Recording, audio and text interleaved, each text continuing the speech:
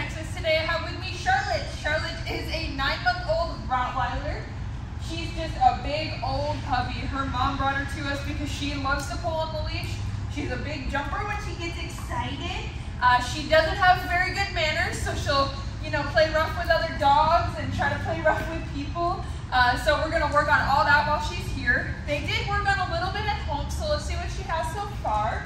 Charlotte, hello. Can you sit? Wow! Oh, the kiss is so sweet. Yes. Oh, we can't hold it very well. That's all right.